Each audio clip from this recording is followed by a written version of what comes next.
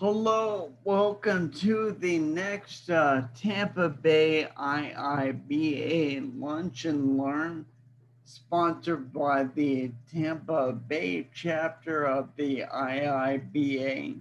Um, Clifford Gray has been good enough to organize all these. And the series started off with 20 excellent presentations about data by Richard Frederick. So hopefully we will keep the good information going.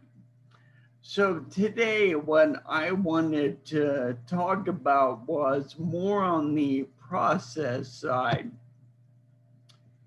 And every project goes through a number of phases, and the challenge at some point, particularly as the processes and the engagements get more complicated, is how to keep track of everything you're doing and make sure it all makes sense and make sure it actually addresses the customer's problem and also make sure that everything gets done.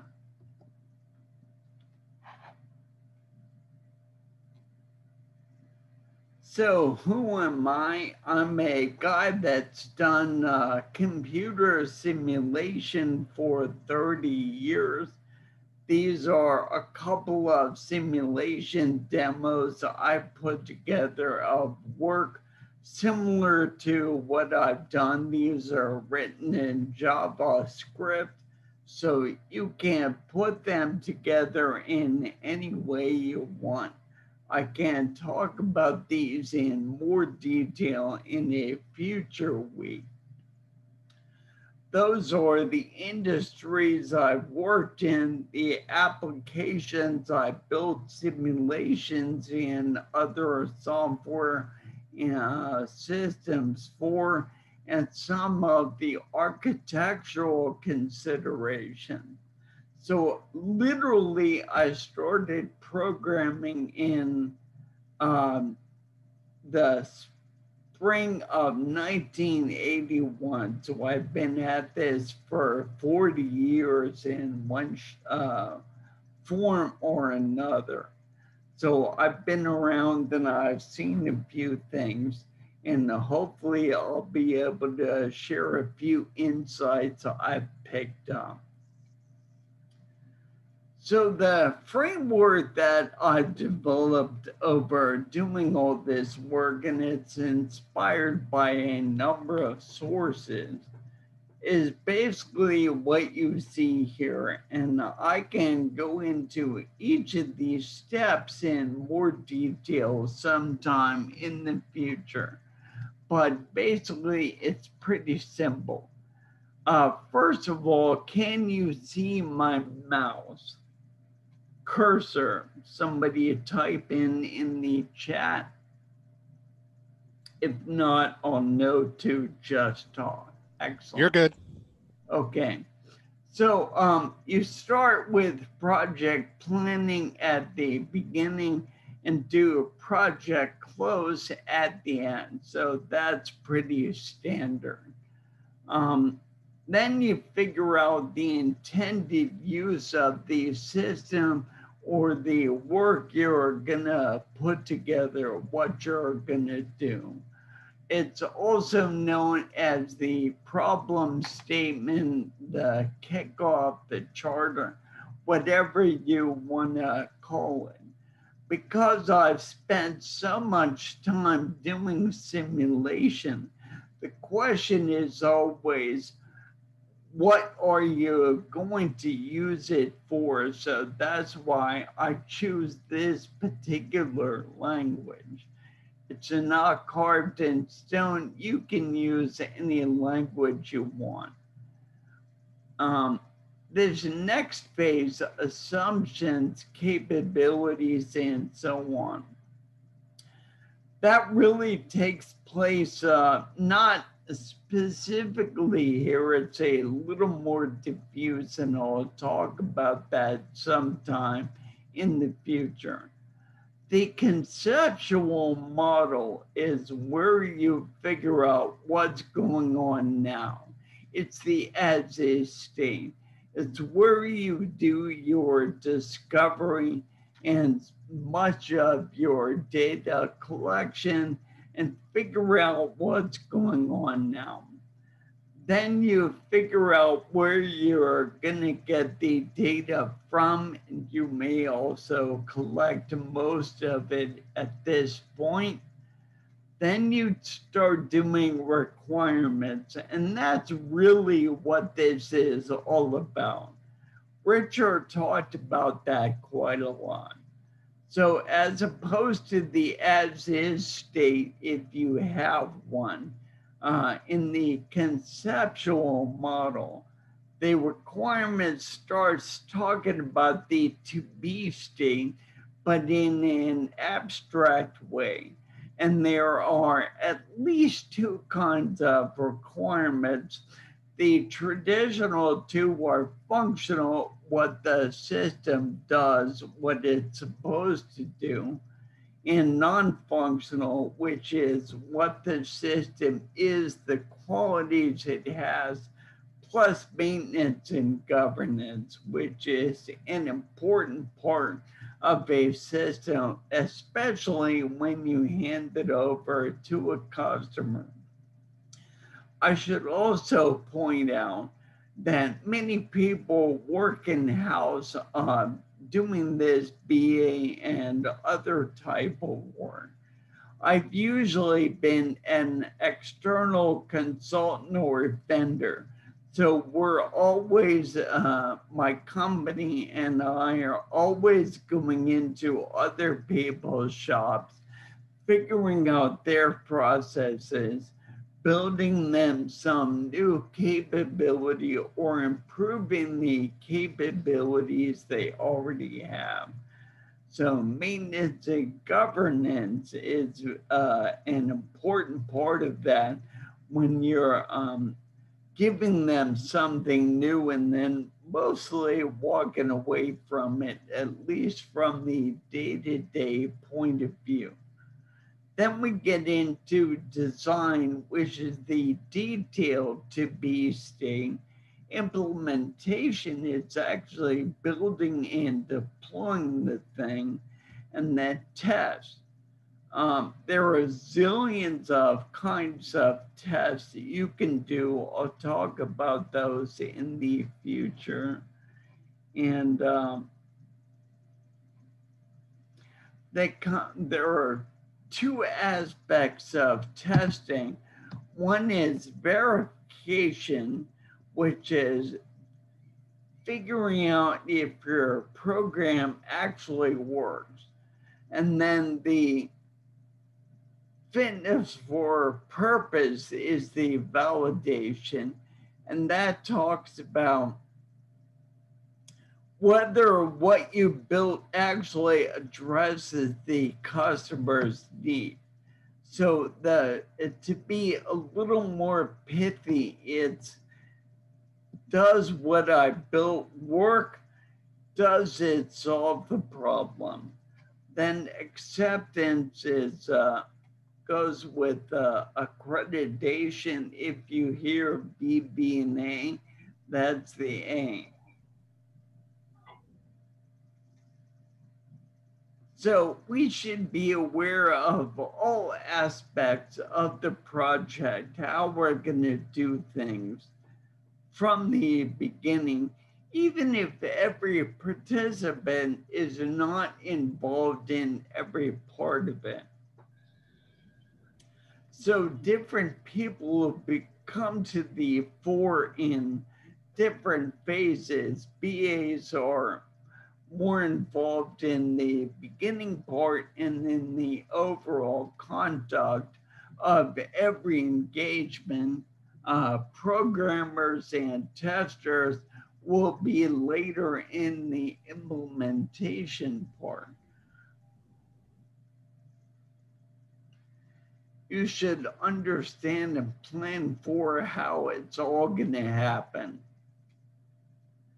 DevOps is one approach, but it's not the only one.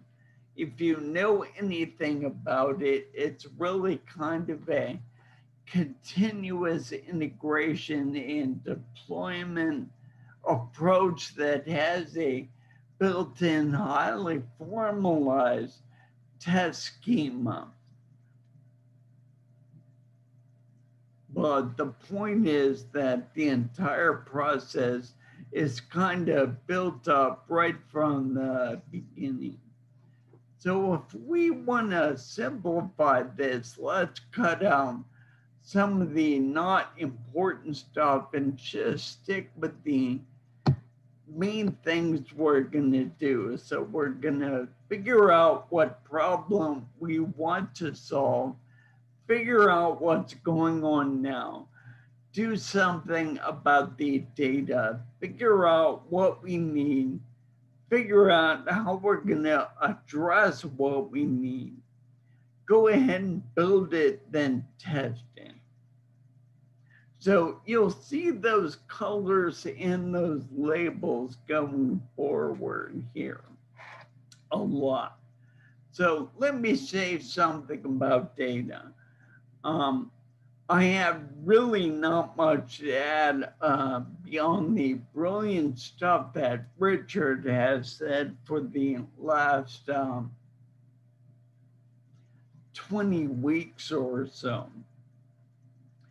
But I do identify, as we're going through all these phases, 4 different kinds of data.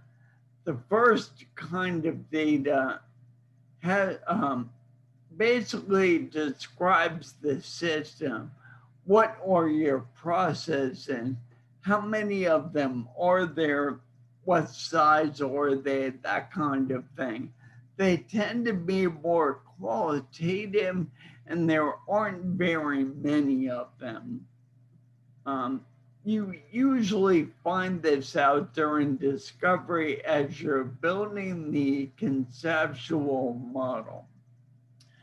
Data collection is where you get the operating data, how the system works statistically over time. It talks about the items that you're processing within the system. The next is control data, and there are 2 aspects of that. One is the business rules and KPIs that have to be embodied in the system somehow. And the other are just the random variables that the programmers put together to control program flow and to instantiate the algorithms that USBA's designed for them based on customer needs.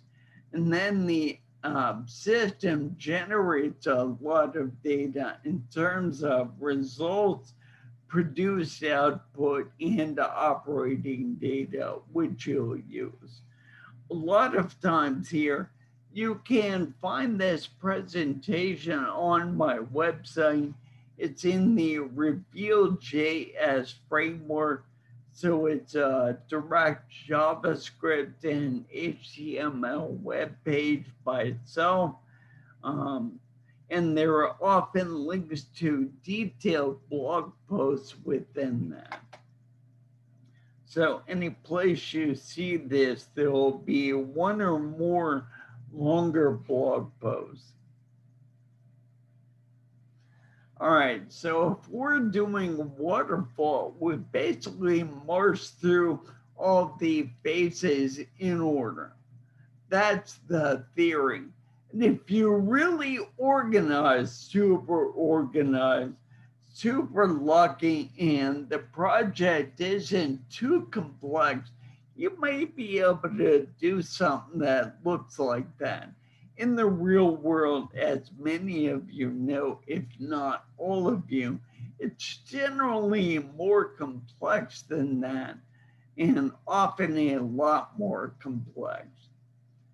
If you're doing Agile and Scrum, you basically have what we see next, which is figuring out what the problem is, figuring out what's going on, in identifying requirements, putting them in a backlog, working with the product owner and stakeholders to prioritize that backlog, and then pulling off items one by one or in groups to do the second half of the process. A hybrid kind of does a overall high level design, but then when you implement it, you end up doing the design, implementation, and test in little cycles in what looks like Scrum. I think a lot of frustration people have with Scrum and Agile is that what you're trying to do a Scrum process and lay all these ceremonies and all unnecessary gyration onto essentially a waterfall situation. There's a good reason to do it this way, but just be aware of the issue. Your overall design that you're imposing on the thing can come from a number of sources, and an important one of those is that your solution that you're applying, particularly if you're an outside vendor, tends to be in a fairly packaged form. So one place I worked back in the early to mid 90s, we did FileNet document imaging systems. So our solutions were always going to be find out what business process you have, and then figure out how to create a document handling system that automates away most of the physical movement of the documents. That's one aspect of the automation that Richard talked about. If you're going to improve an existing project or an existing process, you'll basically do, however, whether it's waterfall or Scrum and Agile, you'll have a conceptual model phase where you figure out what's going on. So that's kind of standard. That's where you do most of your discovery and data collection. If you're doing a project to build a simulation for a certain purpose, that is the project. So that's not anything different. But if you're using a simulation as part of designing something else, like if you're designing a paper mill or a nuclear power plant or some kind of business process, you'll build the simulation to prove out the design and continue refining during the implementation. So it's its own project embedding in a larger project. And the last variation that's major that I'll talk about is if you're doing a new project from scratch and there is no existing project to build a conceptual model of. In that case, you start out doing the requirements and then the conceptual model grows inside the design phase. So what we're really doing, whatever you go through, is you are working on one phase, going around and around with the customer, documenting things until you all agree, and then you go to the next phase. And it's key to have that feedback and clarification and correction so you don't get too far off target with your activity. Really, most of what Scrum and Agile are supposed to be, and really all they are at the end of the day, is a formalized way of getting people to talk to each other, which is what they should be doing anyway, right? So it keeps them engaged very tightly through every phase of the project. You never want to just have a bunch of people figure something out, go off in a direction, come back together at the end, stick it all together and see if it works. If you keep everybody engaged in interacting all through the process, you're not likely to have a big disaster at the end. So I have this hot take that Agile and Scrum are a bit of a scam. If you're trying to do it as an exact formal by the book thing, like in one of these from training courses I've taken, most of the stuff in there, I can tell you, is generalized stuff having to do with software and really misses the main point. It's not part of Agile and Scrum per se.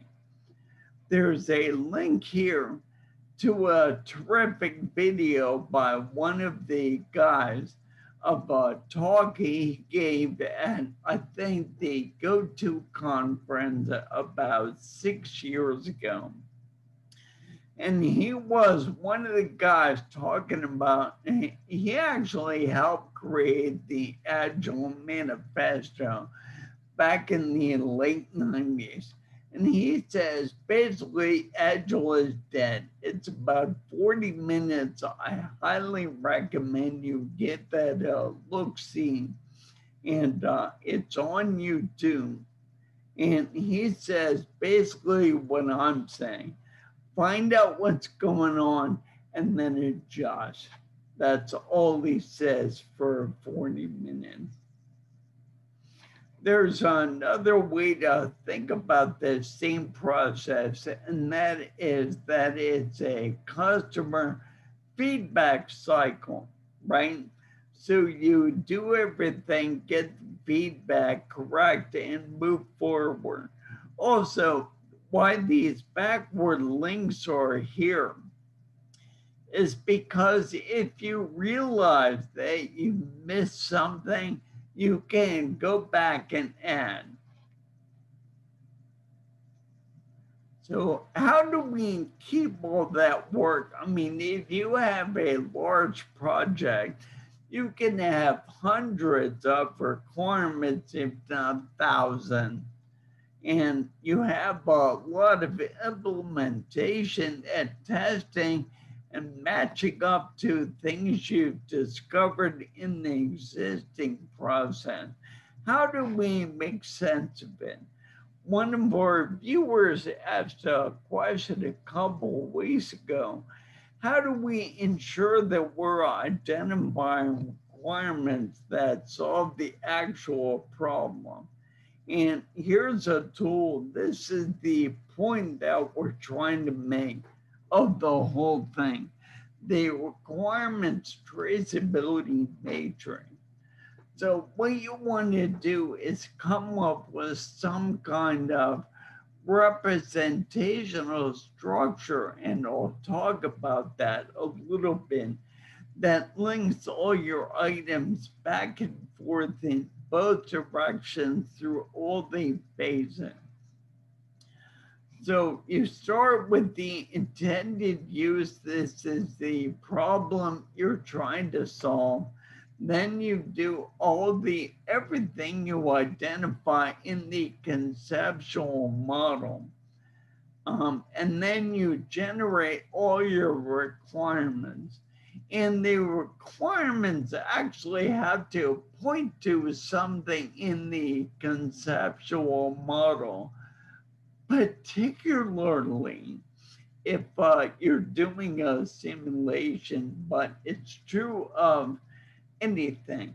Now, there are a couple of exceptions to this. One is that if you find something in the system you don't need to worry about, something that'll go away, it can die at the conceptual model phase and not be matched by a requirement.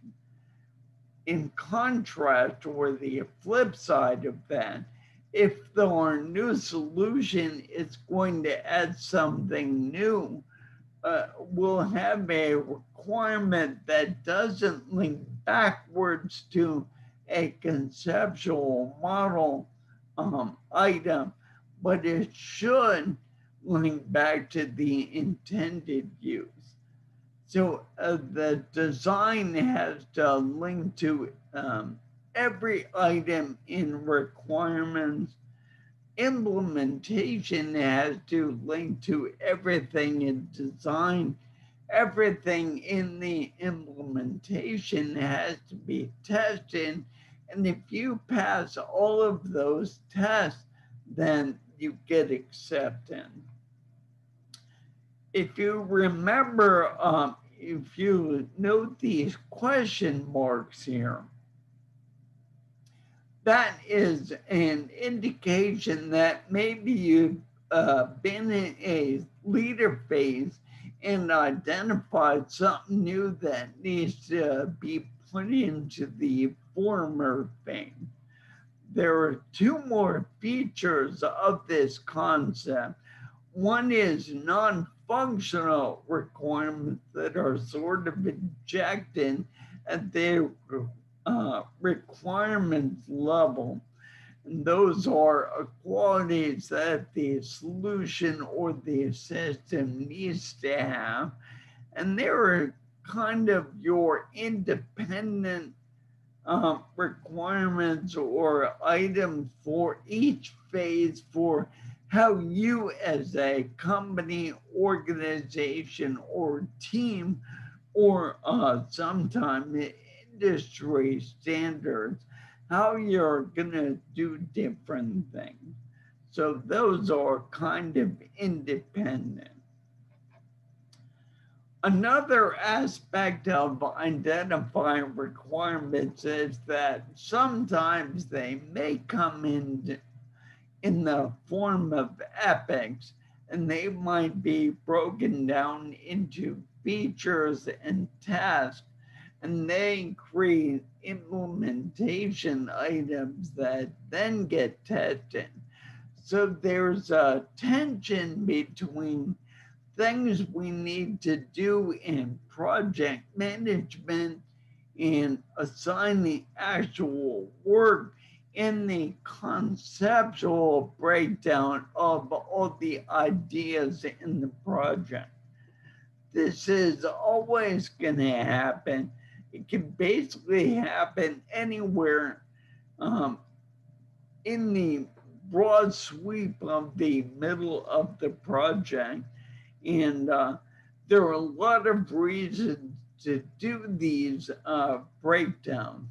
So anything that requires a different kind of expertise, if you're making a video game and you need to put together the final boss character, say, you need a mesh, you'll need colors, you'll need behaviors, you'll need movement, you'll need strategy, health, point values, and so on.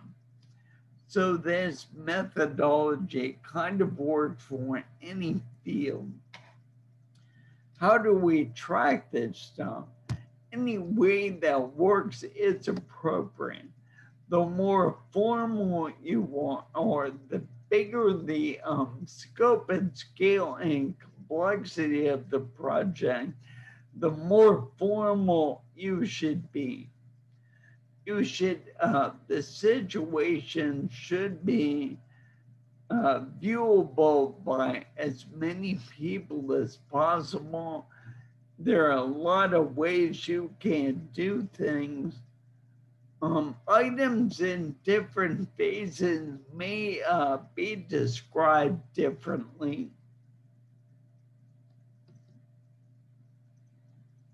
You need to be able to represent different kinds of relationships, as we saw on the diagram on the previous page, right?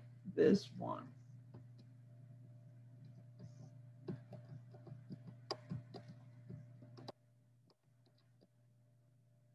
And a consistent coding system should be used to give further context to each item.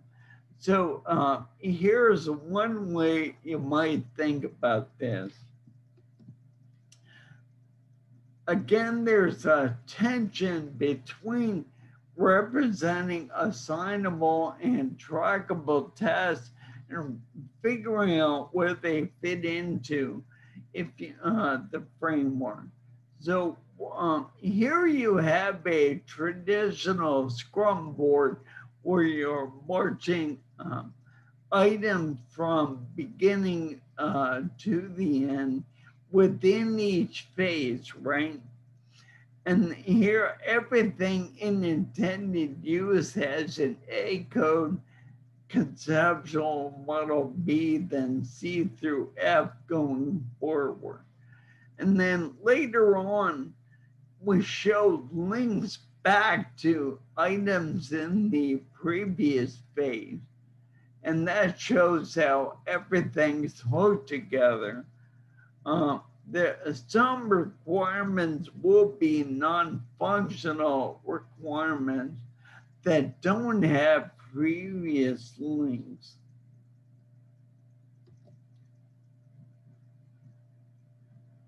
So that shows the status of items in each phase. This kind of representation shows how the items all link to each other across all the phases. And again, this is kind of hard to deal with if you have hundreds of these, but this is just a conceptual representation. Again, you can see that items here link back, that's a new non-functional requirement. And you can also have situations where an item here links back to multiple items in a previous phase.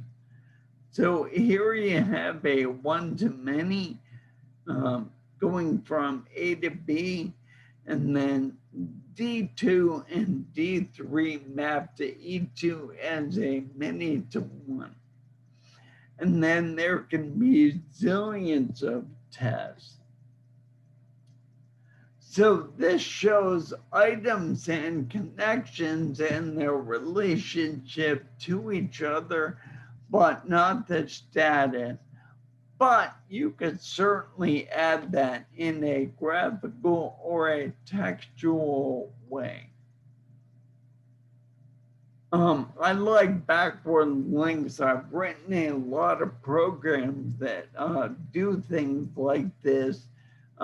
They're kind of a graph database. And often when you implement them, only going one way is really easier. sometimes items can be created automatically, particularly for implementation items that are going to spawn off certain kinds of tests. And we can talk about that sometime in the future. Now, there are two definitions of done for all these. One is a definition and a customer agreement of each item themselves. And then the other is everything downstream also being done that's connected. So the implementation is done in one respect when the implementer finishes working on it and submits it, but it isn't really done till it passes all the tests. There are, you could create a JIRA implementation or setup that embodies all this information, or you can do the beginning phases in separate documents and then only use JIRA for the trackable implementation item. The concept is the same, but the implementation is a little simpler to grasp. Back in this situation, a lot of times when people are using JIRA, they have individual tasks that march across the board from column to column. And the key in doing a more complex representation like this is that when things go into JIRA, they don't really move. They just stay there and get done, and then they link to something that may or may not be new in the next phase. That's the real trick to it. And that's about all I have for today. Does anyone have any questions? 1 and 2, if you want to ask any questions or contact me or join me on LinkedIn, then here's my information. You can find these slides on my website on the portfolio page under presentations. It's the 4th item, and click on the heading or the link and scroll down, and you'll find all the presentations I'm going to be doing as we make them happen.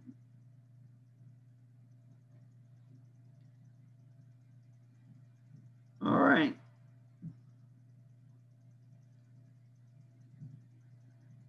Feel free to contact me anytime. Thank you to Cliff and the IIBA for facilitating all this. And thank you to Richard for his help and guidance and inspiration. And hopefully we will see you in a future week. Cliff, do you have anything to say? Nope. Actually, if you want to post, we can put out a message on the meetup for the recording. If we want to make that available, that's totally up to you. No, I will, and I will put links to everything on the meetup page. Awesome. Thank you. All right. Thank you. Have a great weekend, guys.